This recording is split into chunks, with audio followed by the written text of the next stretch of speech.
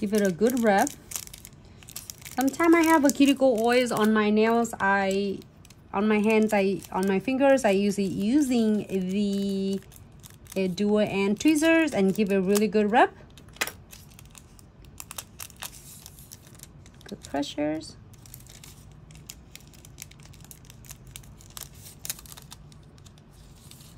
And remove completely. Get that how it transfer everything for you. And then, so now you can definitely like finish it by there. But I'm gonna add just a little bit. You can add the pink one on it. I think it's pink, it's gonna look good.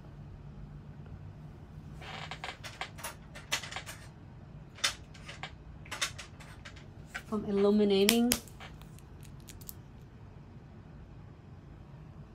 is line art. I'm going to add it on.